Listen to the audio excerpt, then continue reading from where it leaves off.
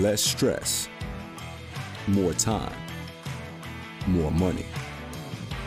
Welcome to the Cash Flow Contractor Deep Dive. Good afternoon, Martin. Good afternoon, Khalil, and hello to our intern, Ethan, who's ensconced and has to write down everything we say and repeat all the important stuff. Hello. I got a what? Well, man, these episodes are fun, aren't they? Yes. Yeah. So, thank you everyone for joining. Excited to continue to talk about topics in the 4 areas of business. I think it's really helpful to have this framework, and I think the 4 areas are really have helped me as a business owner keep things clearly organized. Just if I ever have an issue, I can look at the 4 areas, see where it's at, and just think through it a little bit more strategically. And so I hope that you've been enjoying this. Martin, what are those 4 areas again? 4 areas of business. Every business has to deal with guiding the business, getting the business, doing the business, and administering the business. And guiding is leadership, goals, plans, culture, accountability, incentives, so on. Getting the business is marketing and sales. Doing the business, which will be our topic today, is delivering whatever it was you sold. And administering the business is everything else. As I like to say, it's all the things you never thought of or never heard of when you started business. Yeah, absolutely. Excited to get into doing the business. And, you know, we've probably said this a million times, but most contractors start their business because of this area, right? Right. Like this is what they're good at. This is what they, if they're putting in countertops, this is what they know better than anyone, right? Right. They're building homes. This is what they do. But yeah, tell us, I know today you've got a story for us, which is actually really interesting. I'm excited to hear it. So right. Well, go ahead and share that with us, Martin. It's really interesting. There was a guy named Sivers who wrote a book called Anything You Want. It's a short little book. I recommend you get it, and you can read it in one evening. But this guy was really bright, and he was a musician, not a magician, a musician, as in played the guitar. And he made CDs, but he was also just interested in all kinds of things. And so he would sell his CDs at gigs. So whenever he was in front of a crowd, he would sell his CDs, but it was pretty limited access to a market. Well, he'd heard about the internet back in the early 90s, and so he got interested and he got on and created a website and started selling his CDs on the website. And well, his musician buddies came to him and asked, would he sell their CDs also? And he said, build your own. They said, we don't know how to build a website. So he said, okay, sure. So he started selling CDs online. And just to give you a quick picture of what he accomplished, he built his business to $22 million annually in sales. And he was the first acquisition by Apple iTunes. Now, I may have that wrong. You might have been second, but it's in the book. So he was kind of the founder of Apple iTunes. So great success story, right? Well, not really, because this guy absolutely hated running a business. Now, this isn't strictly contracting, but it's the same kind of thing. He had to make all the decisions, and he was in his office working on his next thing he was interested in. And people were bothering him all the time, coming in asking questions. So one day he just had it. And a guy came in and asked him a question. And he said, come with me. So he went out in the warehouse and got up on a soapbox and told everybody to gather around. He said, this is the question. This is my answer. This is why I answered that way. Do you guys have any questions? Well, when he was through answering any question, he said, I don't ever want to hear that again. So within 30 days, it was crickets in his office. Nobody was asking him anything.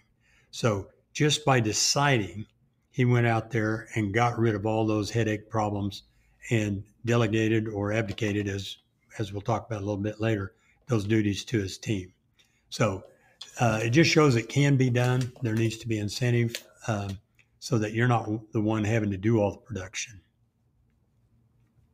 Yeah, absolutely.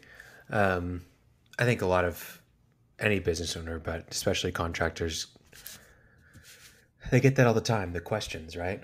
Right. Questions. And it's hard to get over that, hard to get past it. And sometimes it just feels like it's never ending. Well, I Um, think one of the things that makes contracting so hard is that every day is different. So if you're a manufacturer, you can narrow down your product and processes, and which is what we'll be talking about. But they can kind of refine what you do, and you do the mhm, same thing more than once. In contracting, you might be a concrete contractor and know how to do contract or concrete, but every job is going to be different. People aren't right. there when they said they would be. The customers are calling. That's not what they understood. So Hmm. contracting has its own special headaches. Yeah. So we're talking about doing the business, and you know, there's a lot of different things that involved in that, and it obviously does depend on what type of contracting you're doing. But there are some things across the board that still apply in doing the business Yes. to every contractor, and we'll go through several of those. I'm going to list some of them out right now. Performance, meaning like how you deliver your product, how efficient are you, how consistent is it, how's the quality. Constraints, like what your capacity is. Workflow, who does what by when, basically. Management structure, whether you're in hub spoke management or circular management, we'll talk about it more in depth today. Your org chart would go under this, if you even have one, and if you do have one, if it's useful for you. And then the big one that we'll dive into deeper today is really systems. Really, in a nutshell, removing yourself from the company while things still get done properly. So excited to get into each of these, Martin. And the first one that we're going to go into is that performance area. So Right. Well, what do you typically see? Well, actually, hold on. Before we go into all of these, what do you typically see contractors struggle with out of all these things? all of them. All of them. But in what ways, Well, I'm just kind of over having dealt with hundreds of contractors and been one myself. I call it the static electricity. You wake up in the morning and you have all these an abundance of individual, discrete to that job problems. Like it rained on the place where you were going today, and the plumber's not been to the place where you're going next. So you have all those problems, but then you also have to understand how to bid jobs. Um, you have to have some help. In other words, you have to be able to delegate to people so that it's not all on you. Um, you have to. It's part of administration, but you also walk around wondering where your cash is and will you get hmm paid in time to pay materials, to get off credit hold so that your suppliers will give you the materials you need. So basically, the biggest problem I see is just kind of a chaos in the mind, and we hmm need to calm that uh, and trust that we can hand something off to maybe our superintendent or project manager or even the guys on the job, and trust at some level that things will get done without your personal attention and having to be there Yeah. all the time. Yeah, for sure. Well, I think that's the that's the biggest thing is that there's not a lot of trust. I see so many Right. contractors that still want to get involved in every little thing. Right. Um, and that just, it's too much to bear. Right. Um, I can't tell you how many people I've met that are just so stressed out by their business, and it affects every area of their life. Right.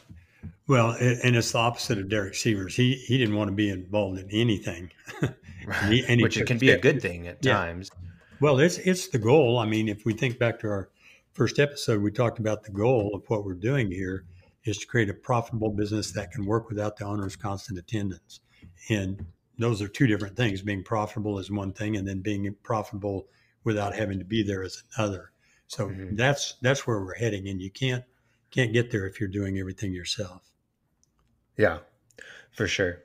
So let's talk about performance. Okay. And I think that for this area, we're talking about delivery, efficiency, consistency, quality. Um, Typically, what I see with contractors is the smaller they are, the easier these things are, and really then the medium size, whenever the owner's still trying to do everything, that's when these things Right. really struggle. Um, and then beyond, I mean, it can get better, obviously, as you grow, as you take on a different mindset of delegation. These things can be improved, and especially with systems. What do you typically see? Well, you brought up a really good point, and I think we need to do an episode on it in the future. But first, let's define what performance is. And performance really is delivering what you sold on time, on budget. That's Hmm. really what performance means.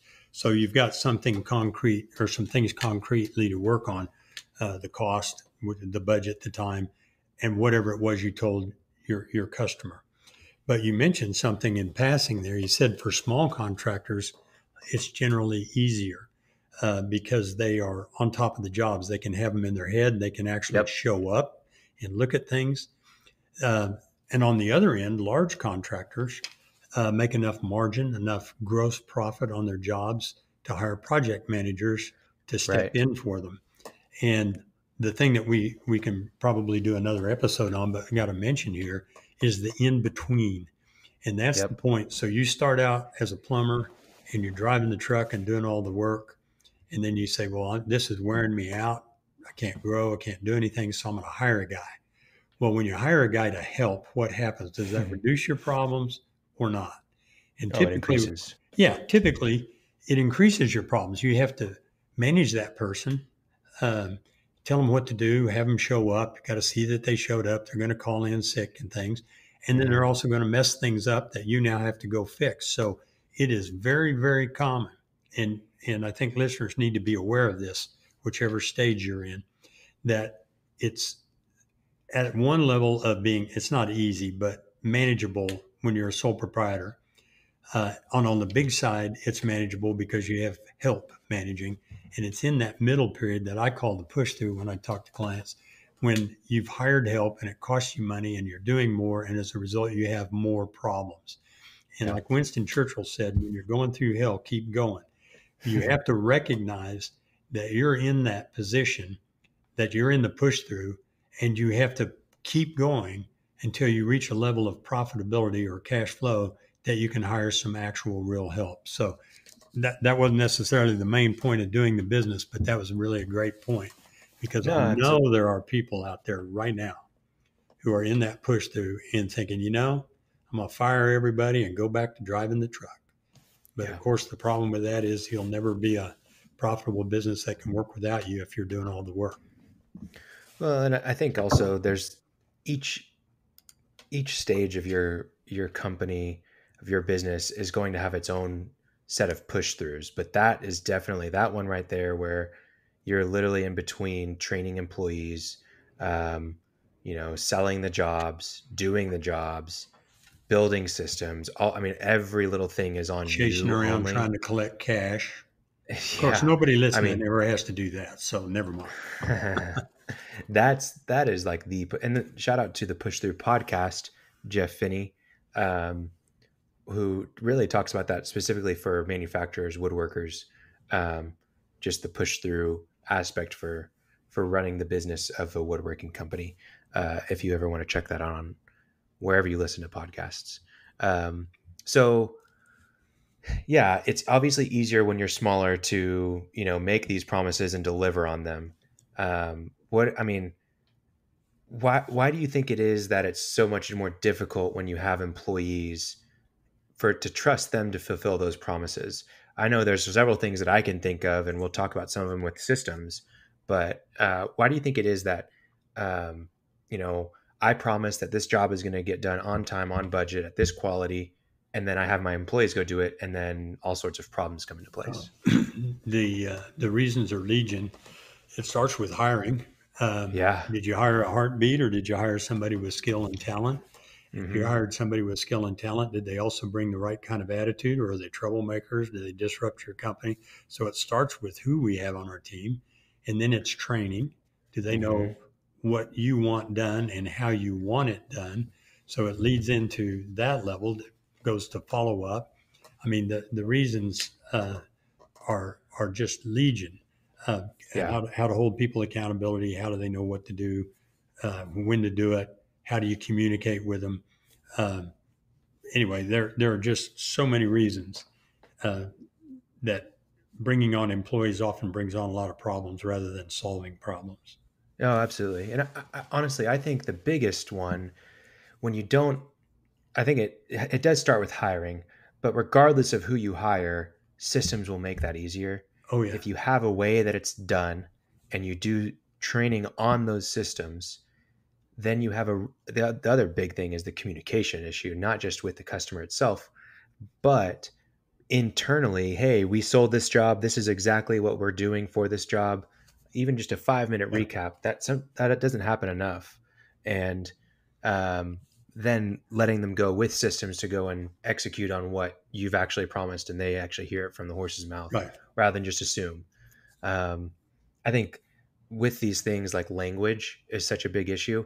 If I started speaking to you in French or Arabic, whatever, you're most likely not gonna understand what I'm saying. And when you hire someone, they have their own language of what this system means, their own idea of what this word means. And you got to make sure that you are communicating the right language to the right people from the beginning. So I Yeah, think well, that's probably the biggest reason. I would add English to your list of languages. And if Yeah, anybody it's true. thinks that, I can't remember exactly, but Paul Volcker had a quote like, I know you think you understand what you thought I said, but I don't think you realize that what you heard is not what I meant. Anyway, it's so confusing, it's hard to remember. But here's a way to test for it. I've never heard that. When you next meet, when you're next giving instructions to your foreman or an employee or somebody, or you're talking things over, when you're through, stop, look at them and say, tell me what I just said. And you will be shocked because Yeah. no matter how clear you were, occasionally it happens, they get it. But especially if they're new people, they didn't Yeah. get it. And that's a way to check for it, to see if you've been clear and and it's not their fault necessarily. Yeah. Just like you said, different language. Well, and if you don't have a foreman, if they're not that big yet, or you don't have another employee yet, go and do the same exercise with your wife or with your child. You'll get the same result. Don't Yep. worry. No, my wife understands me perfectly. She can finish my sentences and, Oh yeah, and sometimes does. yeah, I bet. So okay, let's talk about on time with delivery. Okay. You know, a lot of contractors, that's a bit, or customers really care about timing of the work. What tips do you have for contractors around time? Well, it's going to rain on your job, right? And the general is going to tell you the sheetrock's up and you can go wire, and the sheetrock is not up. And you can, well, you've wired before that, but finish out. So things happen. And the thing most about time is that you can set in systems and processes to confirm where you're going and schedules and so on. But one of the biggest things about time and timing with your clients is to set expectations and manage them early. Contractors, more than anybody else, are subject to all these vagaries of weather and other people and availability of parts and things like that. So manage the expectations when you're promising times, especially if you're working for the public, so that they understand that if it rains on the day you're supposed to be at their house or building, and you have to go somewhere else, that doesn't mean you necessarily get to come back the next day. You've now on another job and you have to finish it, and it might push them back a week. There are all kinds of things that you can put in your expectations, such as if you fail to make the selection of the brick color that by such and such a date, doesn't mean that you get it the next day because you decided a day late. It means that it might be 2 weeks because you have to go do another job. So on Yeah. time, lots of things that we can do on that, but I think one of the most important is managing the expectations of your customer. Absolutely. I think a great thing for that, for really any business owner, that managing customer expectations is huge. But have a little sheet of like, hey, this is what you can expect. We'll never be at your job site past 5 p.m. or 6 p.m., whatever you want to say, or we'll never show up before 6 a.m. We'll never wear, muddy boots inside your house, or I don't know, whatever you want to say. But just put a list of expectations and like, hey, we respond within 48 hours on emails or something like that. If you're Right. not at the computer, Yeah, I just think. find ways of setting those expectations, and usually people will understand if you've done that up front. Yeah, and I think you touched on, we call it an expectations or a positioning document, but you started it out right. We, the contractor, will not walk with muddy boots, and we'll never be there before HOA says we can start work, and we'll never be after 5, and those things. And then put a section in on what the customer is going to do. We Yes, expect we will be absolutely. paid within 2 days or at the time of presentation of the invoice. We get 50% up front. Uh, we will respond, or you will respond with choices, otherwise of material and colors and whatever it is, Hmm. by such and such a time, or you understand and acknowledge it will delay your project. So as everybody knows, everybody listening who's dealt, especially dealt with the public, whether it's commercial or residential type public, everybody knows the problems and the things that pop up all the time and the misunderstandings. And you can manage your expectations um, by putting them in a document and going through them one at a time and say, do you understand? Do you understand? Getting initial. And this is in addition to your contract. Contracts are legal documents. A lot of people not real comfortable and don't fully understand what they're reading. But if you give them a sheet of paper with such things as we just talked about and have them initial it, they can see that, oh, yeah, we did talk about that. There's some of them are still going to complain, but at least Yeah. we've got the high ground. I think another thing, just with delivery and expectations, I think for a lot of small contractors, they care so much about winning the job, and they care so much about getting the deal that they overpromise. 100%. And you've got to underpromise and overdeliver. You're just setting yourself up for failure if you're overpromising. You're gonna end up being not on budget or Yep. losing all of your margin, um, and you're gonna end up delayed, and then you're gonna end up having all these issues. You're gonna be even more stressed out, and you've got to take a step back and realize, hey, there will always be another deal. There will always be opportunities to do work as long as you really seek them out. So don't that only gets you into trouble when you start over promising. And usually, you know, Donald Miller calls it the knowledge curse, where you start out, you're an expert at what you do, right? You're a great contractor. You're level 10 at 1 out of 10. You know everything. And then whenever you're talking to the customer, especially like a residential homeowner, maybe another contractor, it's different. But with another homeowner, um, they're at a level 1. And so what you end up doing is you start to try to talk to them at a lower level so that they can understand what you're saying. So maybe you're talking to them at like a 5. Well, you still haven't gotten down to 1. And that gap from 1 to 5 is that knowledge curse. And really, I think that it's that knowledge curse that gets you in trouble with overpromising, because you think they understand so much of it that you've Right. got to overpromise all these things because that's how you would want it done as a contractor or whatever it is. And you're worried about the pricing because if they knew how easy that was or whatever, then they wouldn't pay that much for it. But if you would just let go of that knowledge curse and just go down to level 1 and be real and educate, but be yourself and stop trying to be someone that you're not, you'll be on time. You'll be on budget. You'll be able to fulfill, the promises that you make. Yep. Yeah. So with budget, and I want to move through these a little bit faster, but I did want to take time on this one. With budget, I know you're really passionate about this, Martin, with contractors, and we can talk about bidding strategies and all these different things. But what are your big tips for just being on budget? Well, it has a little bit to do with efficiency, and the big tips, and we have some short episodes on this, but is bidding your jobs so that you can not only pay all your expenses, but also make a target profit. And if you can't, you don't take that job. There's a maturity level, there's a confidence level when you finally start doing that. As you alluded to just a little while ago, you are not bidding to get the job. Sales is not the reason to be in business. Profit Amen. and cash are the reasons to be in business. So that's one thing, is have a realistic budget that you can actually do. Because if you're Hmm. upside down in a job, it gets worse. It's not like I'm going to go spend the last few $1,000s and get out of this thing. It's like, oh, I'm going to do that later. I'm going to try to cheap it out. You get more problems. But assuming that you bid something correctly, we're talking about budget means that we're going to do things efficiently and correctly.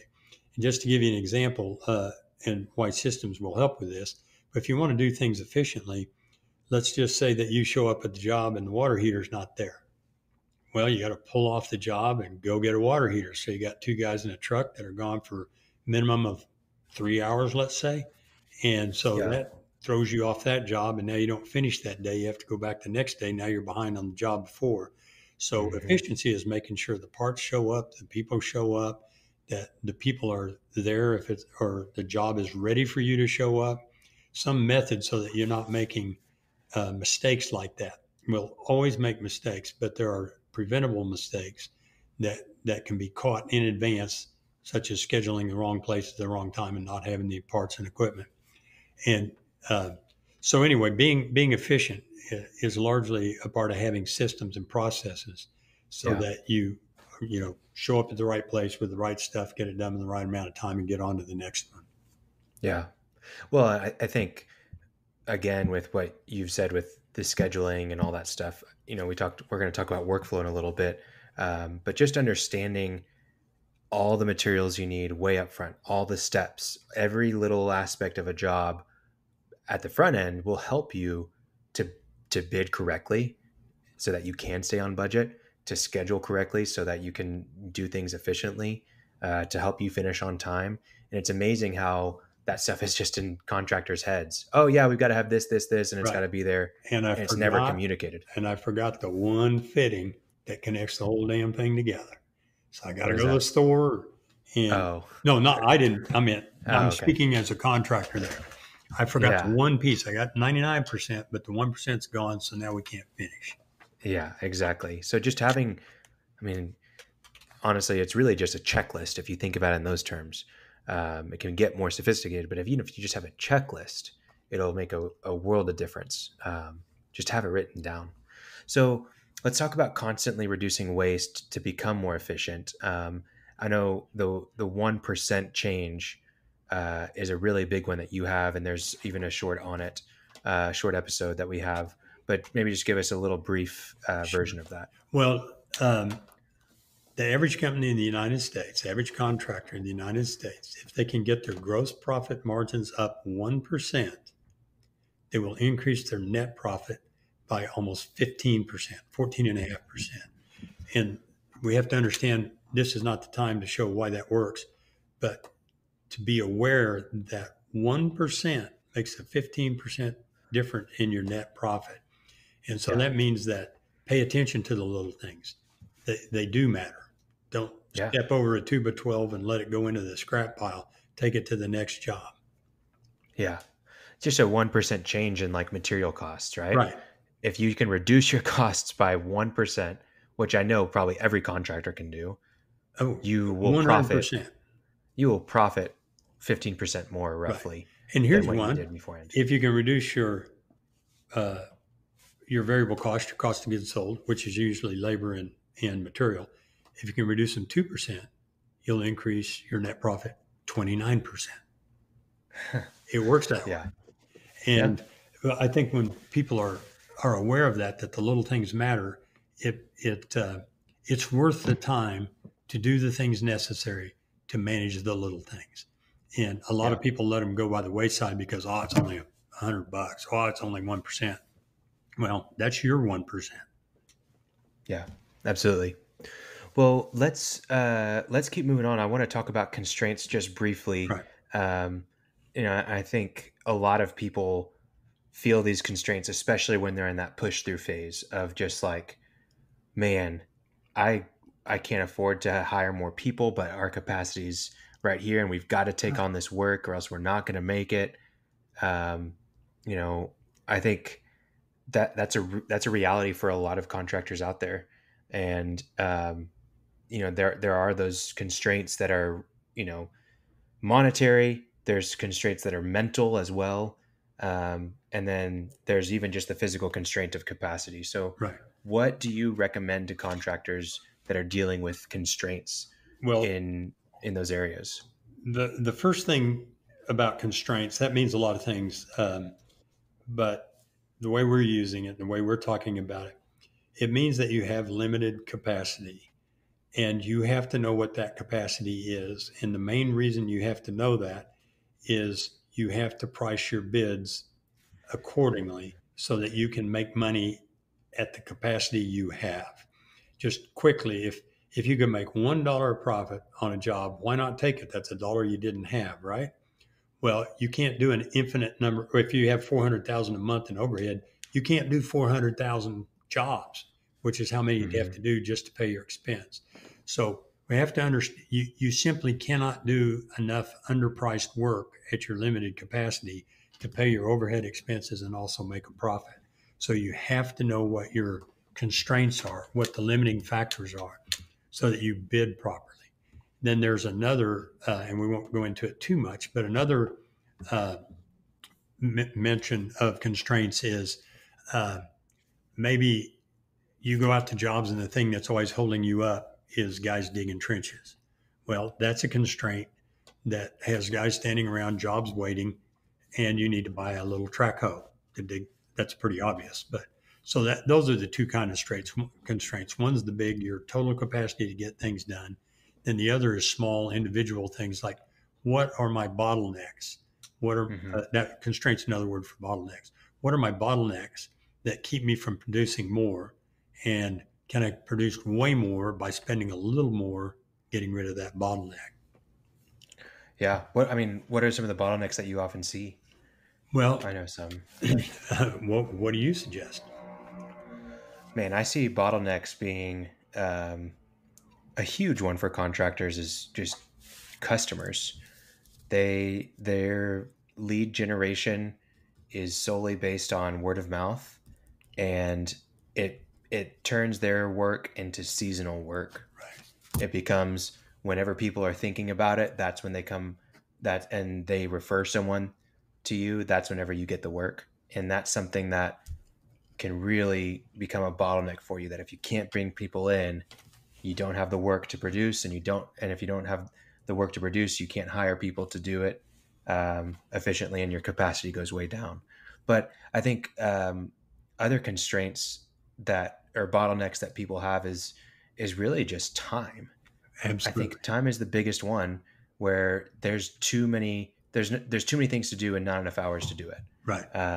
And I think if they can solve that piece of bringing more money in, and at the right price of jobs, making a good margin, then they're going to be able to hire people to give them more time. So Well, I think a lot of people listening might be thinking of constraints in terms of tools and equipment, machinery, sure, software that schedules people, those kind of things, and those truly are hugely helpful. But like you said, getting customers, another one, and this is probably a constraint in virtually every time is a constraint for everybody. The other one's cash. In other words, there are a lot of things sure, I'd like to do. I'd like to have that material pre-bought and sitting on the shop floor and checked out and the missing parts reordered a week before the job goes out, but I don't have the cash. And yeah, I know I'm going to yeah, put it on an account, but it's still going to be coming due a month or a few weeks early. So hmm cash is a constraint. And so we always have to be able to make money within the constraints that we have. And we have to improve our efficiency so that we can reduce those constraints and expand our capacity. yeah. Well, I think and this goes well into the workflow, but if we're gonna be able to improve our efficiencies, you have to be able to map out like the flow of your work so that you know where you can improve. Right. For a lot of contractors, it's all in their head, and they even it's not standardized from job to job. It can change based on what job they're doing, and Or I who's think doing it. it or who's doing it, Yeah. right. And so I think having a workflow that is really clearly managed, and clearly outlined and mapped from the time the job is quoted and designed or whatever, all the way to when that final invoice is actually paid, and Right. beyond that even, because there's Right. things that happen after the invoice. So, I did a short on how to capitalize on every job. Um, you know, there's so much that you can get after the invoice is paid, whether that, for marketing purposes, for sales purposes, whether that's, referrals or whatever, testimonials, and then even just from like a service perspective and a leadership perspective, getting surveys. So having a map of where your project goes from beginning to end will then allow you to become more efficient. Yep. And you like to say who does what by when as workflow, right? Right. Well, people have to know that we're not helping ourselves or our team when they don't have clear expectations of what it is they're supposed to do. And when we talk about workflow, one thing listeners can think of it this way: is stand in front of your whiteboard and draw a line, a horizontal line from left to right, and just say everything that goes through one of the jobs you've done. So on the far left, you just write, we received a phone call, and Betty put it in the call him back file, and I called him back, and then I went out and bid it, and then I quoted it, and then I got the purchase order and got the contract signed. Then we set a date. Then we ordered the material. Then the material was shipped to us, and then I scheduled it for the guys, and then I sent the guys out on this date. And then how did I know they finished the job? So they give me some kind of piece of paper or something that says I finished the job. Then we invoice, and then we call them back every 30 days trying to get our money out of them. And then we close the account, and then we put them in the marketing loop. So literally a workflow, people can figure it out. It's a timeline. It's a timeline, but you draw every step. And when you do that with your team, it's so fun because you can stand up there and draw the things you think, and then somebody behind you will say, hey, we got to put it in the CRM or customer resource management. Where are we going to do that? Oh, we're going to go back here and enter in the CRM. So we're talking a little bit about how to write systems right now, but that's what a workflow is.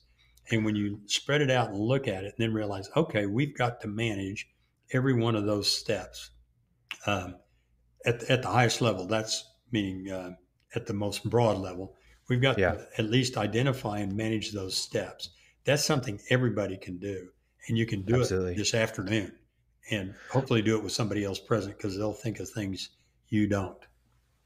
Well, I like that you said we're getting into systems, but I think in order to adequately make systems, you can't just look at it from the org chart perspective, like we'll talk about in a second, but you've got to think it from the workflow perspective, because if you just go from like a role or a function and start listing out what they do and then write systems for those things, you're going to leave something out. And the workflow is really nice because when you have it all mapped out on a timeline, you're really able to see all the different areas that have to be done. Yes.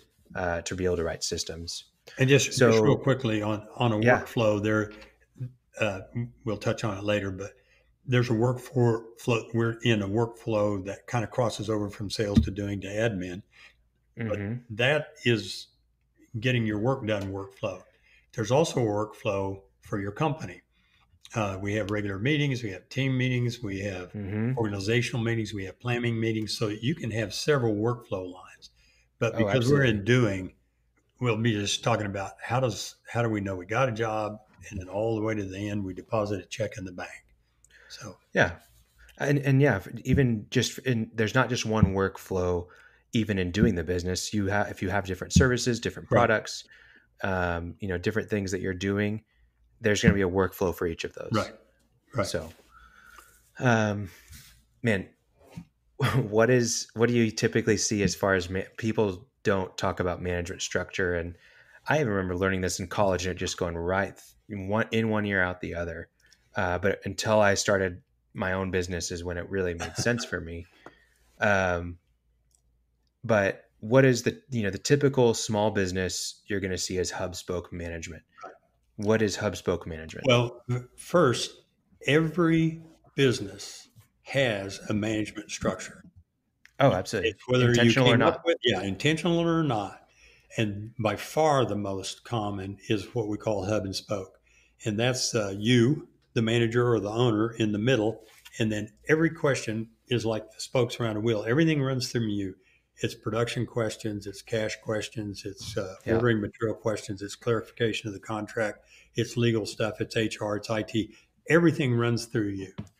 And And that's okay. I want to emphasize that. That's okay if you do not plan on growing, if you're planning on being a one-man shop and you have no intention of ever leaving your business, yep. that's probably the best way to do it if you want to stick in that job. Well, If you want to create a job for yourself, that's probably the best way. yeah, if you want to, yeah, that is how it would be if it's just you, because by Sure. necessity. But even if you don't anticipate wanting to do something later on, I don't know how old the average listener is, but let me assure you, there might come a time when you think, I'd like to go ahead and make money, but not have to do all the work, right? Like you got Yeah. your back or broke your ankle or pulled your Achilles tendon, as happened to a client of mine. Saw him yesterday and playing soccer, blew out his Achilles tendon. Well, Oh, I didn't realize that was his Achilles. yeah, Oh yeah, goodness, like that's awful. totally screwed, right, for a long time. So, okay, well, maybe. So, anyway, but hub and spoke, two things about that. One is what Khalil just said. You can't uh, ever grow. Right. Uh, I mean, it's always going to be you, and you are completely. Your company is completely constrained, since we've been using that word, by your personal capacity to get things done. So you're never going to get out of the business or ever reach the second part of our goal, a business that works without you. And your business is always going to be limited by your personal capacity to get things done. You can't simultaneously be bidding $1 million job and also at your bankers trying to get a loan and also out at your attorneys trying to write a contract. You just can't do it. And in the meanwhile, directing your guys and ordering materials. You just can't do it. So it's not the ideal um, managerial structure. Let's put it that way. Right.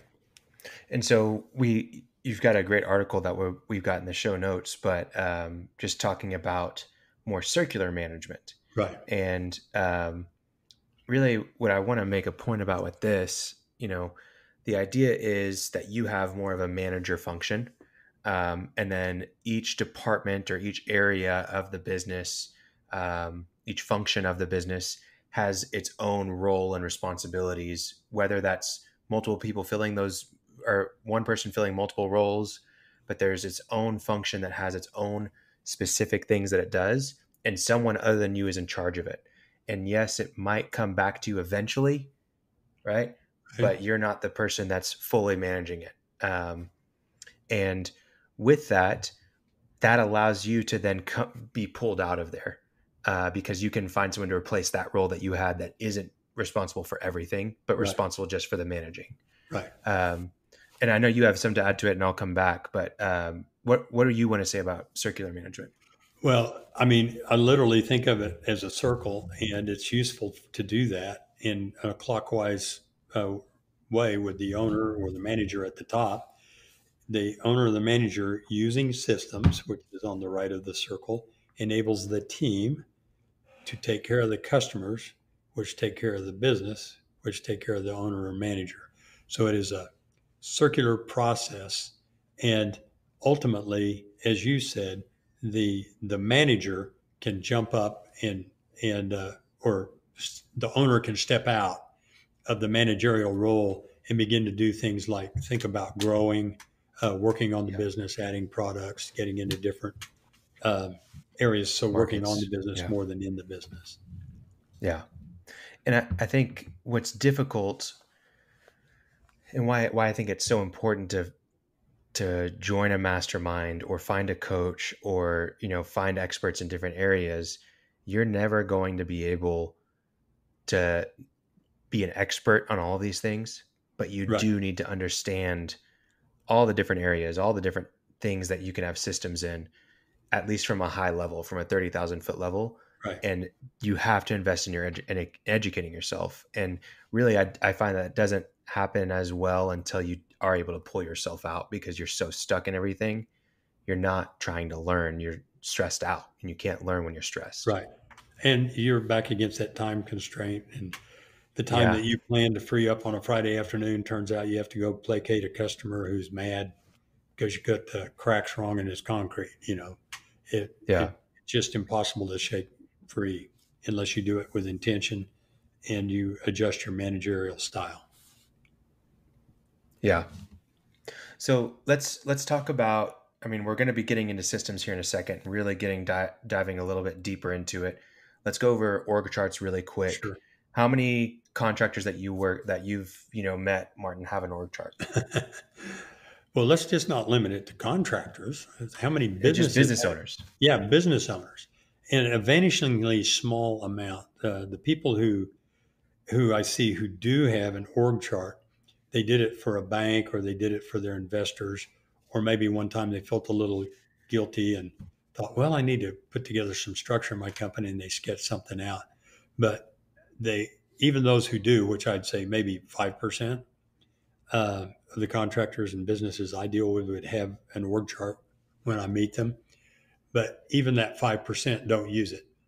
They don't really know. They say, well, that's interesting. And then they put it in the drawer and, they dust it off 2 years later and throw it away with the scraps. So really very, very few have org charts. Yeah.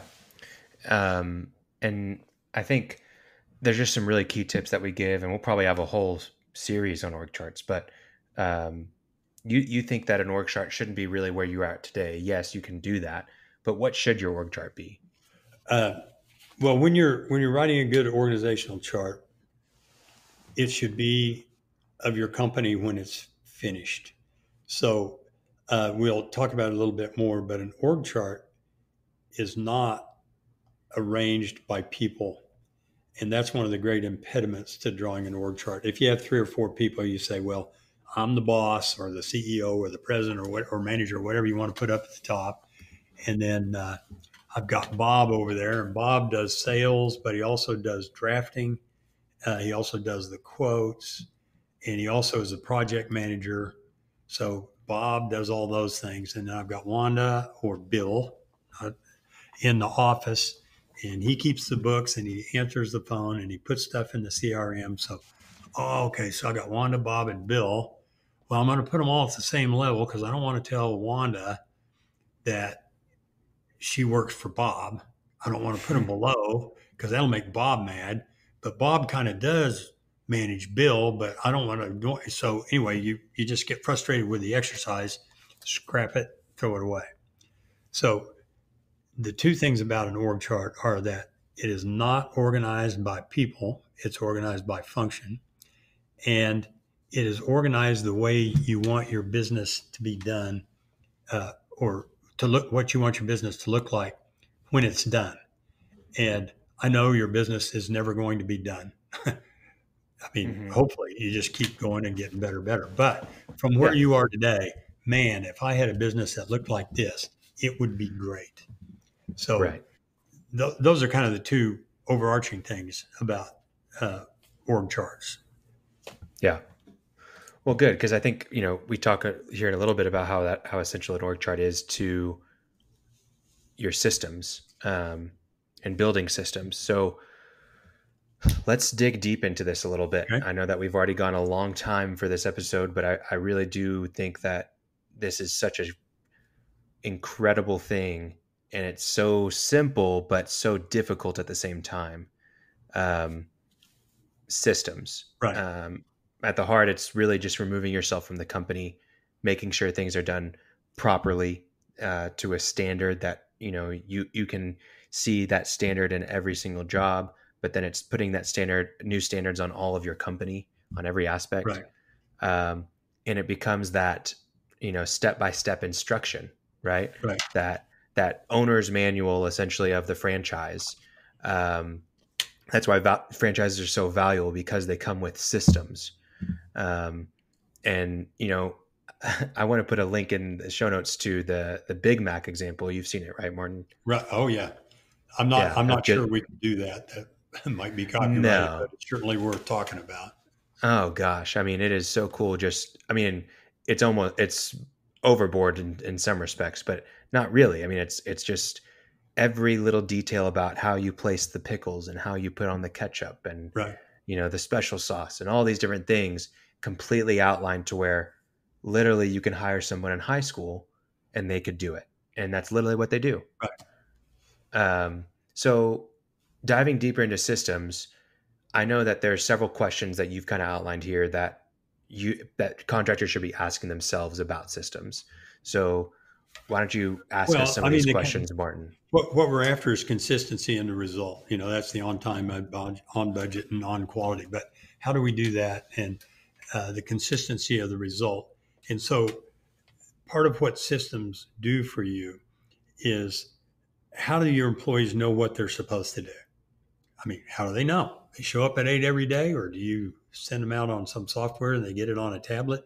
But literally, how do they know what they're supposed to do? How do they know when they're supposed to do it? How do they know that how they'll be measured? In other words, how well do they have to do things?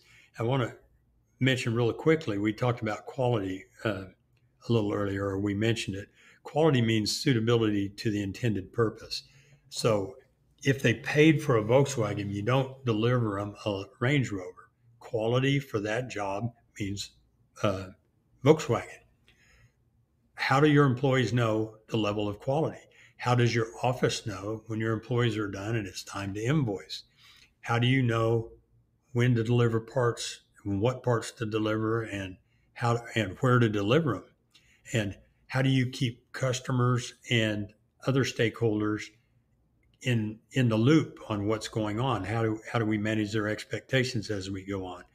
And then, since you began your contractor business to wherever you are in your contractor journey, you're almost certainly better than you were before. So that means that you found ways to do things more efficiently, more effectively, more cost effectively. So how do you gather those best practices or your improvements and pass them on and disseminate them through your organization? So these are all the kind of things that systems answer for you. And if they're written systems, which they are, otherwise they're not systems, but checklists and processes and how-tos, if they're written, you don't have to explain it to every new hire that comes in the door. You, at the very least, have a curriculum so that you can say a guy needs to know how to drive a forklift, needs to be certified and have his card for that, needs to be OSHA certified, needs to be an apprentice card, electrician, whatever it is. But you at least have a curriculum at the minimum. At the best, you almost don't have to say anything. They can learn their job online, watching videos, or by the materials that you have in files, and they can learn it. Can be instructions on the job at the time they're doing the job. So these are all the kind of things that systems answer. And in particular, they answer the question, how are you supposed to get any sleep at night? Because if you're trying to keep it all in your head, that's not going to happen.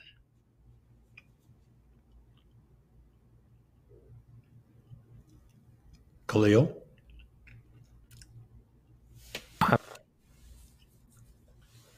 Hello? Can you not hear me? Now I can. Right now. I don't know what happened. Yeah, it's a never-ending process.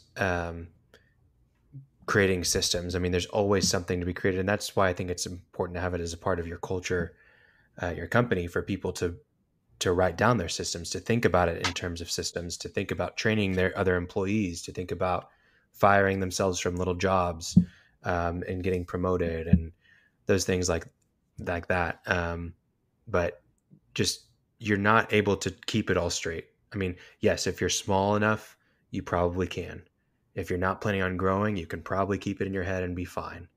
But if you are planning to grow, it doesn't work. Right. You're going to be too stressed out. You're not going to sleep. And as a business owner, I've had nights like that where it's like, there's so much going on. Like, I don't even know what to do. What am I forgetting?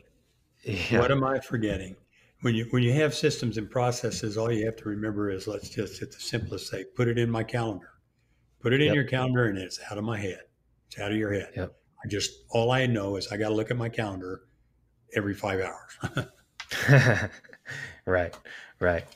So let's go into some examples, right? So if people are going to create systems, give us an example of, what that would help with. an example that might be able to, make it a little bit more concrete for people? Well, I think we have to start with the idea of a proper org chart. And I said org charts, you don't create them by people. You forget individuals. Don't even talk about it. Don't even think about people. Think about what goes on in your business. So you obviously have a leadership function. That's a little bit abstract. It's not abstract. It's very real in its effects. But a lot of people don't walk around thinking about leadership. But for the time being, we'll just say you have a leadership function. We have a sales function and a marketing function. You have a production function and you have administrative functions. Surprise, surprise. Those are the four things every business does. Your org chart has to account for those things: guiding the business, getting the business, doing the business, and administering the business. So let's just say we drew out an org chart and we had those, we call them a CEO, Chief Executive Officer, a CMO, a Chief Marketing Officer, a COO, a Chief Operations Officer, and a CFO, a Chief Financial Officer. Now, a lot of contractors don't use those C-level terms, but it doesn't matter. Just so you've got an org chart organized that way. Well, you look at those various functions and say, well, underneath the Chief Operating Officer, somebody has to be engineer or a CAD draftsman, or engineering for design. Somebody has to do quotes, which might be in sales, might be in production. Somebody has to order material. Somebody has to schedule the work. Now, maybe that's all just one person, but maybe you have a job scheduler, you have crew chiefs or project management, you have a materials procurement department. So underneath your operations, you have three other boxes, which are project manager, procurement, and I don't remember what the other one was. But once you do that and you think it through, when you start your business and it's just you, your org chart still looks that way. It just so happens that your name, the owner, is in every box on the chart. So, right. So you still create the chart by function. These are the things: a receptionist, a bookkeeper, okay, over in his HR department, IT guy, right, over in the administrative part. I have all those functions. It's just that I do them all. It's me. Yeah. Right. It's me. And so once you have that org chart and the boxes on there of the different functions, and by the way, if you have 5 project managers, you don't need 5 boxes, 1 box, because the project manager position is the same, right? I have people sometimes write them in that they got 10 bookkeepers, they put 10 boxes. Bookkeeper went, no, not unless they're functionally different. So anyway, that's where it starts. And so now you have a look at the positions or the functions that you have in the business. And then, as we said earlier, to help you a little bit, you need to draw a timeline so that you can see the kind of things that happen. Yeah. Go on. And then you look at your org chart you look at a box. And let's just take bookkeeping because that's real simple for me. You say, what's a bookkeeper have to do? So you make bullet points underneath that box. Bookkeeper does invoicing. Bookkeeper receives payments against invoices. Bookkeeper enters bills. Bookkeeper pays bills. Bookkeeper reconciles the checking account, right? By the way, bookkeepers, you need to control that. So, but we're just talking here. Separate people managing, receiving money and paying bills and so on. Right. But I just want to put that caveat. You were going to hinting at embezzlement. Right. I'll be explicit. Yes. You don't want to get ripped off. It has happened to me twice. Huge amounts, very damaging. But anyway, those are the functions of a bookkeeper. Payroll might be another function of the bookkeeper, might be HR department. But anyway, you just bullet point the things from your timeline that person does. If you have a salesman, what's a salesman supposed to do? Well, he's prospecting for leads. He's entering data into the CRM. He's following up. He's doing maybe they take out samples and give demonstrations, but they're responsible for quotes and bids. Maybe they're pricing. They're responsible for following up. When you send a bid out and you don't hear anything for 2 weeks. So He's supposed to write sales order, and somehow he or she is supposed to communicate to the people who have to do it what it was he or she sold. So now Yeah. you can see you're starting to have an org chart with a bunch of bullet points under each box, right? So basically, that's the structure. If we were to tell people or suggest to people and say, okay, take the weekend and go systemize your business. Well, from experience, I just say that is not going to happen. But even if you did it, it would be pretty poor because a lot of things are going to pop up that you didn't think about. And just, it's very hard to systemize a business at one fell swoop. It can be done, but Right. I've just never seen it done. So I'm saying Well, theoretically. and that's why I think it has to become more of a habit of Right. systemizing, and then it also has your org chart should be a living, breathing thing, Right. not just something that we've got an org chart. Right. Oh yeah, it's in there somewhere. It's in the cloud. Well, we've already seen one way that you're using the org chart. You're using the org chart to collect processes like invoicing, receiving payments, entering bill. Each one of those is a process. So you've collected a group of processes below a function in your business. And if you circle that, you have the beginnings of a job description. So when you're looking for somebody and they come in and they say, what do you want me to do? I mean, what's the job? Well, you're the bookkeeper. You're expected to do these things: invoice, receive payments, enter bills, pay bills, do payroll, reconcile the bank accounts, do correspondence, collect late payment. This is what you're expected to do. Well, that's not a job description right there, but that's better than most people get, right?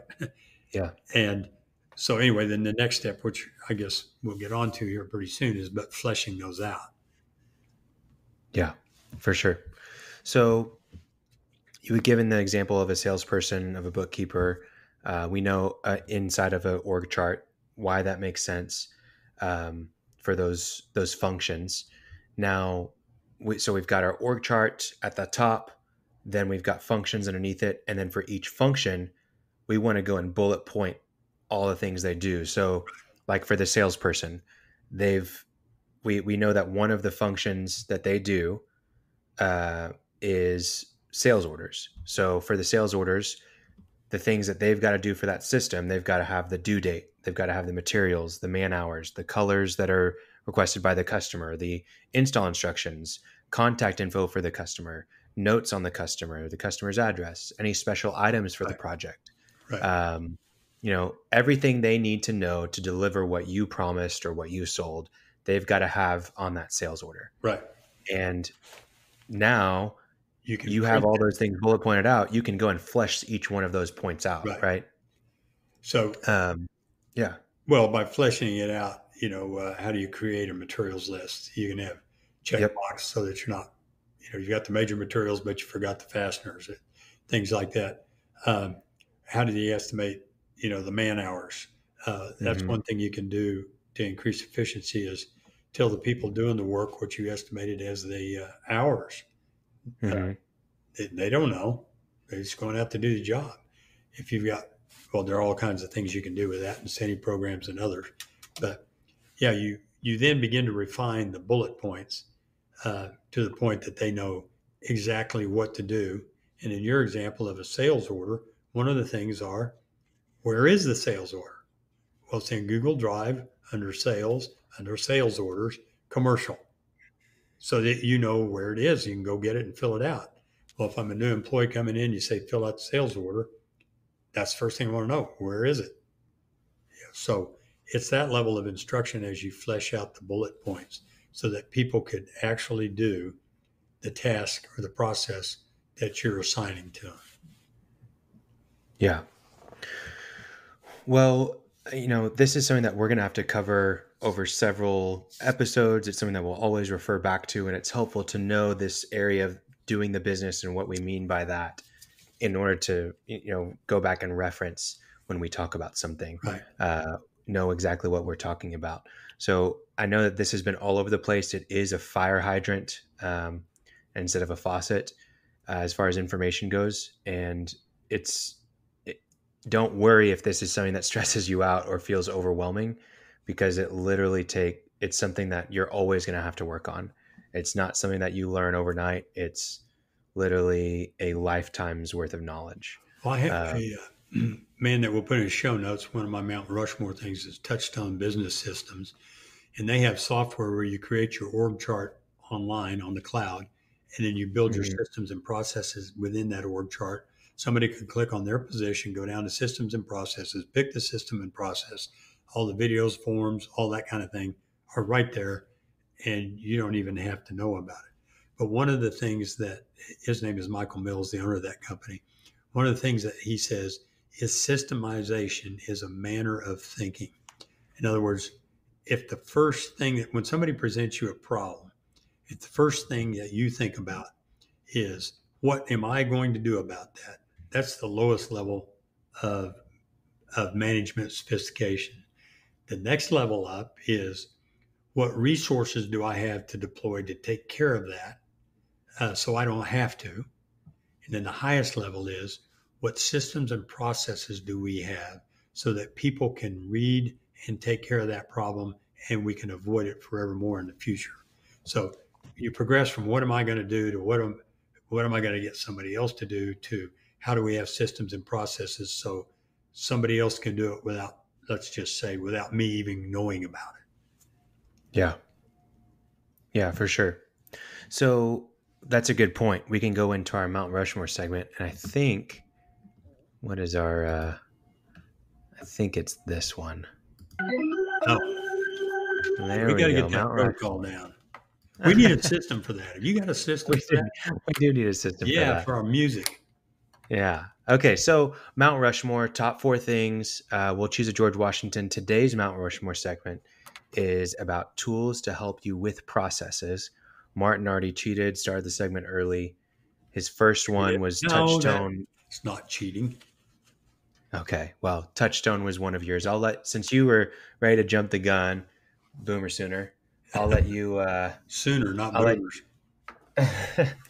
I'll let you go ahead and list the rest of your 4. Okay, one of the most important. We're talking about systemization here.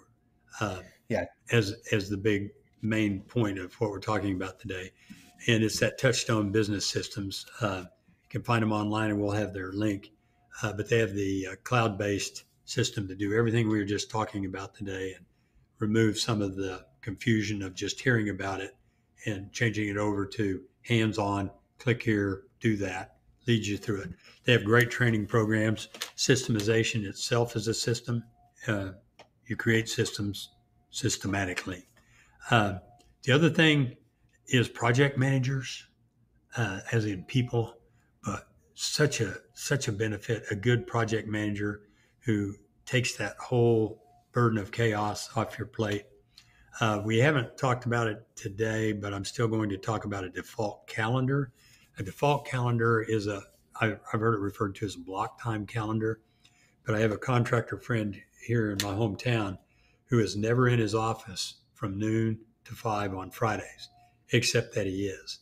And I promise you, if you call him noon to 5 on Friday, you're not going to talk to him. And that's his time he's got blocked off where he's working on his business, things like creating systems. And so a default calendar is a great tool to free up time to do the things that you need to. And another is Trello cards. We'll have the link in the show notes for that. Trello cards are a method of managing projects that's really simple. The startup on it is free, but you create a visual method to track where you are on a timeline, such as the one we talked about. It's really powerful, starts out free. Even if you pay, it's not very much. So that's it. Those are my 4. Good stuff. Yeah, Trello is super helpful for building workflows. And then you can even make a project and throw it into the workflow, and it literally needs to be dragged from step to step to step. And everybody can see it in the cloud, on their phone, on their computer, whatever. You visually see what's going on. Yeah. So, okay, my 4 things, my Mount Rushmore of tools with processes. First one, I really love Loom, Loom. Really cool, especially, we do a lot of work on the computer. I know not a lot of contractors do, but they do have to do bookkeeping and maybe even some of their bidding, some of their sales functions as well. So Loom is going to allow you to share your screen and do video of yourself at the same time and allow you to record it. And then it gives you a link that goes into the cloud. And then you can send that link to anybody. And so we use Loom a lot, whether we're doing sales and sending videos to customers or clients. Also for systems, if we need to show somebody how to do something, we just make a Loom. And it's become really great because we'll get a question, and rather than just give the answer, we go and we record a Loom and show someone how to do it. Another equivalent of this is a voice memos. I've used that in the past, but voice memos is a really great tool on your iPhone or any kind of recording device on your phone. Just record what you want done in the system. Don't make it too difficult yourself. If you hate being on Word or on a Google Doc and typing things out, just put it onto a voice memo and list out all the things that need to be done for a job function or a system for a process. So that's my biggest one, is just recording things.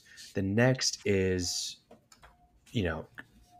far and beyond the most used tool on our team, and should be for anybody, but it's Google Drive. Really just makes it so easy to use things in the cloud, to organize, to keep everybody in the loop, edit documents in real time and let people see those changes in real time. It just really reduces the clutter for us. The next tool, Martin kind of used it with project managers, but honestly, the best tool to help with processes is just to have a right-hand man, to have somebody that's right next to you that is a little bit more detailed oriented and is ready to help with any of these systems and processes. As you have an idea, as you have something that needs to be done, you can give that to the right-hand man and then let them take care of it. If you're a small contractor and you're trying to get started or trying to get better at systems, find a right-hand man. You won't regret it. And then my last one is also Trello. We actually use Asana. It's a different version, but basically any project management software. I know for some contractors, it's Jobber or Builder Trend or Service Trade. There's several out there, but any sort of project management software will help you stay organized, keep things in place, and then make it a lot easier to develop systems around that software. So those are my 4. What's your George Washington, Martin? Touchstone Business. I knew it. Yep. Of course. Yeah, I would say mine's Google Drive. Man, if you're still sending Word documents back and forth and doing invoices through there and all that stuff, get onto Google Drive. You won't regret it. There is a little learning curve up front, just like with anything, but do it for 2 weeks and you'll never turn back. So we've got our next segment, which is quote of the day. Martin, you want to hit us with the quote of the day? Yeah, I love this from Edward Deming. He said, "You cannot manage what you do not measure." Okay. Well, systems provide a means to measure and to communicate what those measurements are, and a means to review them so that you manage.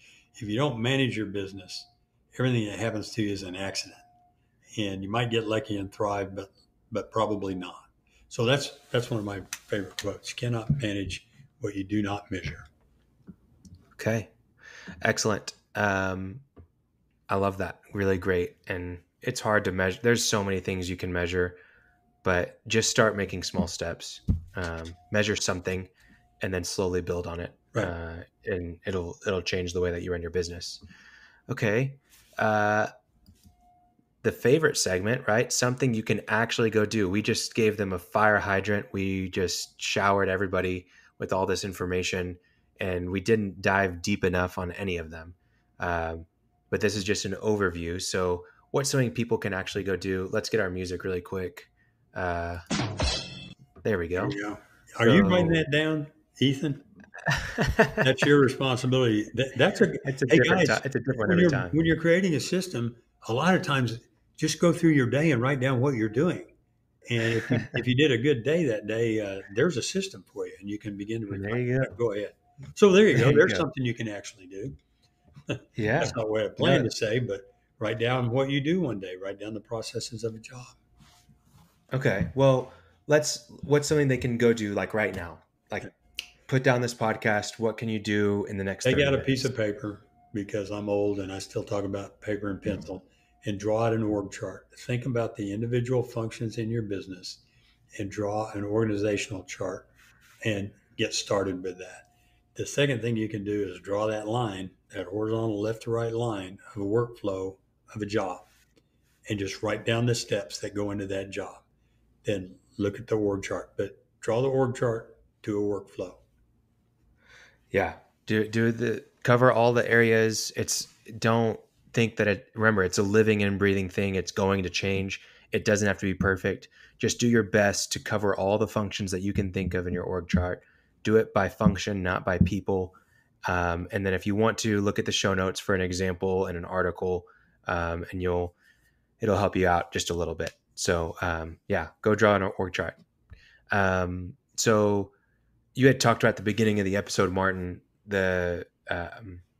forgetting his name already. Derek Sivers. But yeah, Derek Sivers. So he had CD Baby or whatever his company was. And you told us that after 30 days, there were crickets and he had no more questions because he was basically calling people out in front of everybody for asking questions. And I know you said that he ended up selling to Apple for millions of dollars, but what ended up happening with those employees? We left him sitting in his office, and it's a good point to make a distinction between delegation and abdication. When you delegate, you create systems and processes and hold people accountable and get them to do things for you. What Derek did, in fact, was abdicate. He walked out into the warehouse, still on his soapbox, said, I don't want to hear this question anymore. And it worked.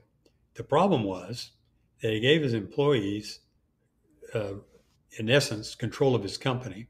And it wound up they voted themselves 100% of the profits. And anyway, they took the company, and he had to sue them to get it back.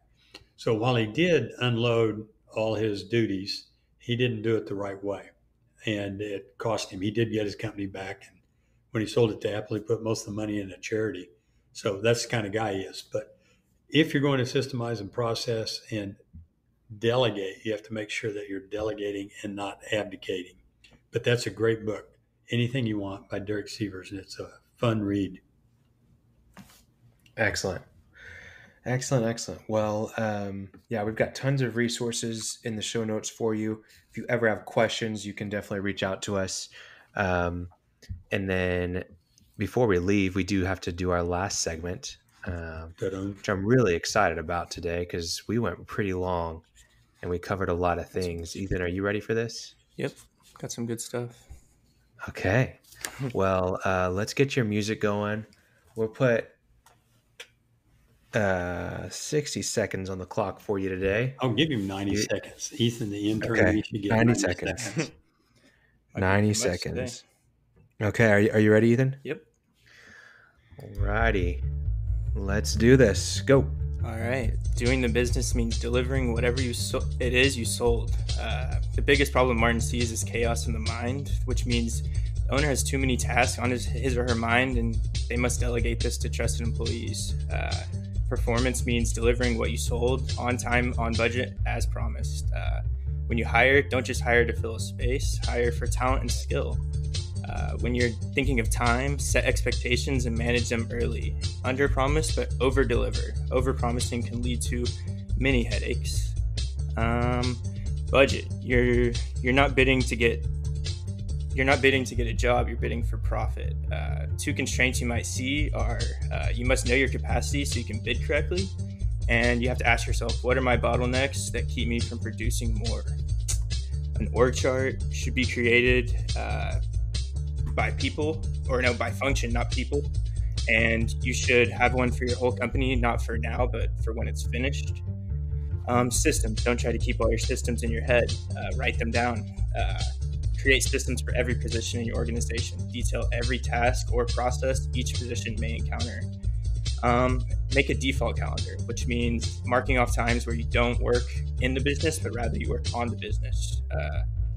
Make systems with videos or voice memos if you can't write them down. Loom is a great way to do that. And find a right-hand man. Okay, I think that is 90 seconds. Well done. Cool. Was that 90 seconds? Good. I've got one edit I got to make because I just did a short on it. You do hire for skill and talent, but you also hire for attitude and behavior. I was about to say that. Yeah. We Attitude can't. and behavior. I don't think I said that. That's not your fault, Ethan, but that's important. Right. Well, basically, don't just hire somebody because they're a buddy. Make sure that they're competent too. Well, yeah, and don't just hire somebody because they can do it. If they come in and they Right. have a bad attitude, don't show I guess up. I have another point on that. Yeah. I have another point on hiring. It was hiring a new employee is not always the answer. It could lead to more problems. So, There you go. Absolutely. Okay. Well, lots covered today. Excited to, we've got one other episode here about administering the business, which is, I'm going to guess, probably the most overwhelming for contractors, and really any business owner. But I am excited to dive deeper into all of these moving forward after these overview episodes of the 4 areas of business. But thanks for your time, Martin. Thanks, Ethan, for helping out. Sir. And we'll see you guys in the next one. Fun, guys. Talk to you later. Thanks for listening to The Cashflow Contractor. Check out our website in the show notes or visit thecashflowcontractor.com.